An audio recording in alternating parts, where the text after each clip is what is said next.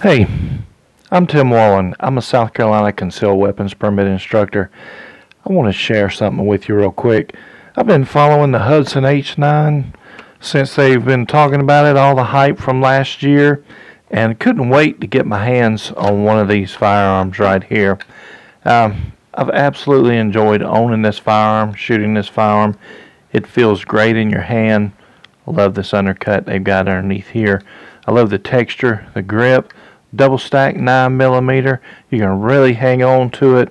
The slide release is right here where you can pop it, drop the slide. Just a well-made gun, all steel gun here. I wasn't crazy about the front sight. A lot of people aren't, but hey, I just took the sight off and put a 165 by 115 or Warren tactical sight on there. I pushed it out, push it away from the ejection port, push it away from the ejection port here, come right out. I popped this one on. Really easy to do, worked out great. That way I want my point of impact to be right where I say the point of aim, which is my personal preference, but right where the tip, the red tip there is on the front sight. But well, what I want to talk to you about is I was going to shoot last week and I was working with my Lee press here. I was having trouble with the press. It wasn't rotating, it wasn't functioning, it was hanging up. It's a multi-stage press, and my primers kept getting hung up. I kept having to go backwards, forwards. Usually when I do that, I stop and take all the casings out of there and set them to the side so I don't make a mistake and double charge or not get powder in one of the casings here that I'm working on. Well, I did. I kept messing with it. I was in a hurry. I wanted to go shoot.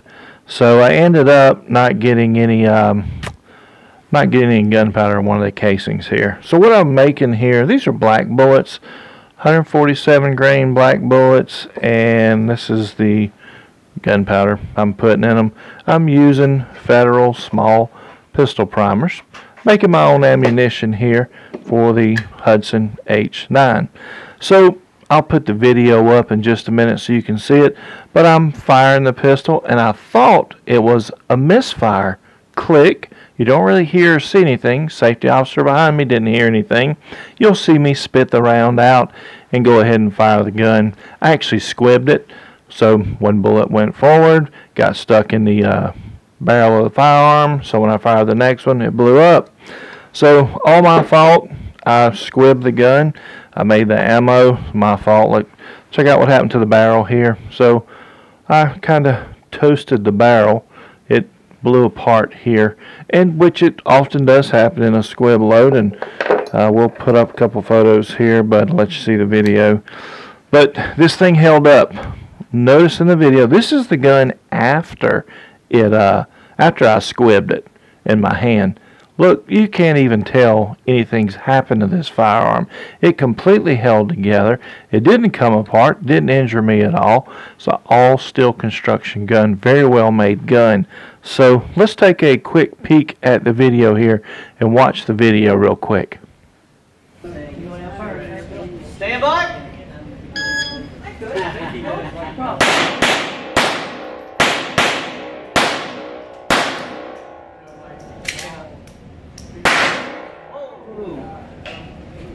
You never do it again.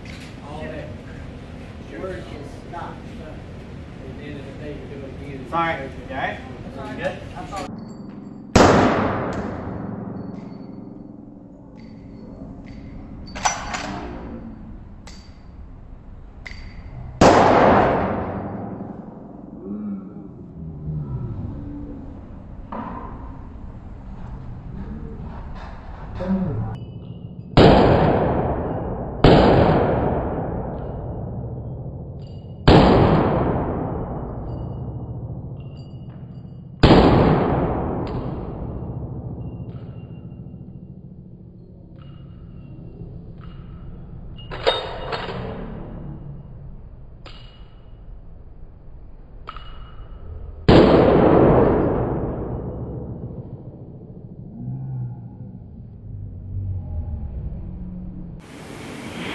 Alright, so you saw it. I did it in slow motion there so you could see if you go back and look. When it misfires or squib load there, you can just see a little puff of smoke come right out of the front, and that is the round moving forward a little bit. I toss it out, I fire the next round. 100% my fault. I broke my absolute favorite gun.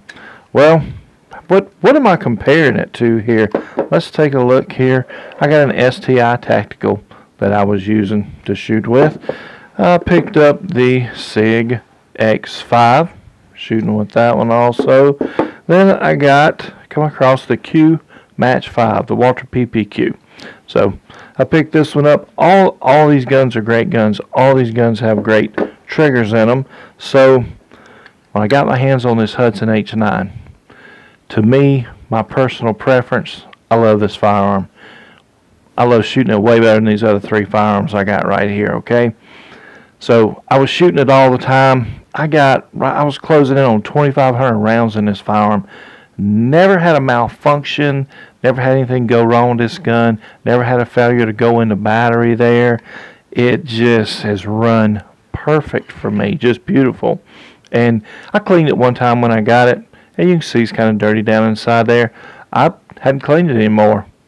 I thought, well, I'll just keep running it and see when it starts to malfunction on me. Hey, will it keep running it if I continue to get it dirty? And it has. It continued to run great.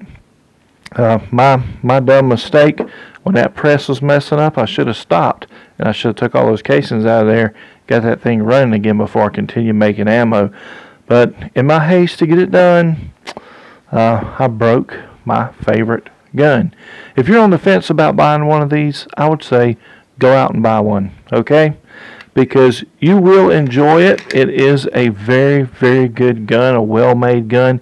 It shoots great. It is just dead on. It is extremely accurate. Firearm feels good in the hand. This high back strap right back here, so you can get a high purchase on it with the lower bore axis here with the guide rod being lowered on the front. It just reduces the recoil. It just feels great while you're shooting this gun. You should definitely go out and get one. If you can get your hands on one of these, I say go ahead and buy it. I'm definitely going to get me another one. I'm hesitating right now on getting one because I understand he's making a lower in aluminum.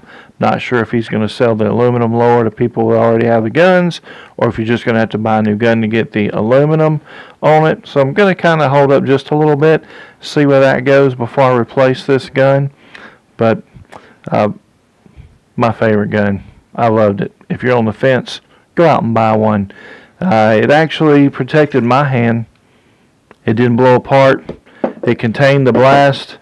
Think about what would have happened if I'd have had one of these polymer guns in my hand. Let's take a quick picture of a polymer gun that's actually blown up.